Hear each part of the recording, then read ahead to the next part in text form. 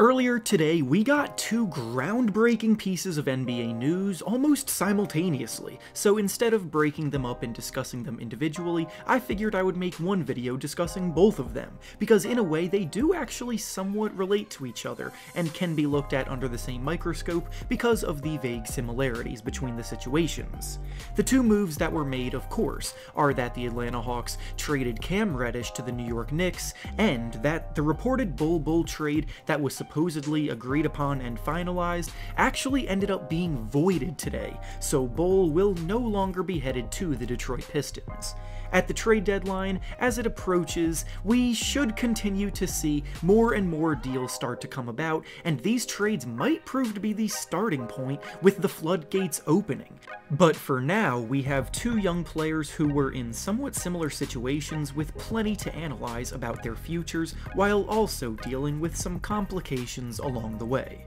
Before we start though, I want to thank PrizePicks for sponsoring this video. PrizePicks is the perfect service for all of us basketball fans here because when you're involved, it makes watching games every night so much more fun and engaging. Basically, it's an application that provides you with lines on all kinds of individual player props, such as points, rebounds, and assists, and you simply have to choose whether you believe they will record over the set amount in the line or under the set amount in the line. Make your selections, wager however much you want to, and if your picks hit, you can win some big money. For some picks I'm looking at making for tonight's games, I'm thinking of going with Klay Thompson to score over 13.5 points, Anthony Edwards to score over 20.5 points, and Desmond Bane to score over 17.5 points. If this sounds at all intriguing to you, then go use the link in the description of this video to sign up today and use promo code REFERENCE to receive a 100% deposit match bonus up to $100. Once again, thank you to PrizePicks for sponsoring this video.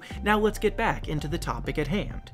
We'll start with the news on the Bol Bol front because it is actually really shocking that this trade got called off after all of the handshakes were done and agreements were made. Bol Bol has been one of the most tantalizing prospects in the NBA over the last few years for no other reason than the fact that he has a skill set that we really haven't seen before, being someone who stands at 7'3", who not only relies heavily on the three-point shot on offense, but is also comfortable handling the ball and taking defenders off the dribble at that size.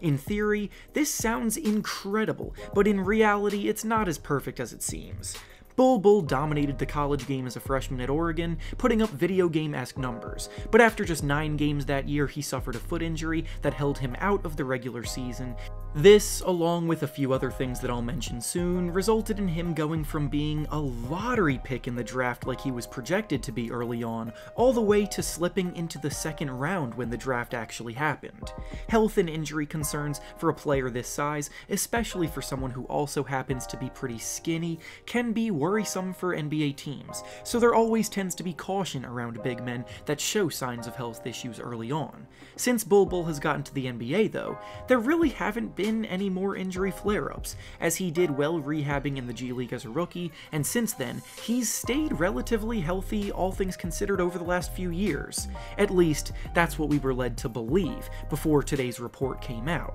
See, the reason why Bol Bol is no longer being traded to the Detroit Pistons is because when he went in for his physical with the Pistons medical staff, they found the issues that scared them away regarding his injuries and health. And now that he's back on the Nuggets, he'll likely continue to ride the bench, which is just unfortunate all around. According to league sources in the know about the situation, the Nuggets were reportedly shocked that this happened, but at the same time, it very well might be a little glimpse into the reality of the situation that the general public hasn't had access to. See, as fans, we've all been begging for Bol Bol to be given a real shot as a player for an extended period of time, but the most we've seen from him is a handful of runs in garbage time of games, and a game here and there where he'll be given a few minutes off the bench but nothing crazy. Now that we know that there are still lingering injury concerns about his foot, more questions open up pointed towards him. Along with his injury that I mentioned at the start,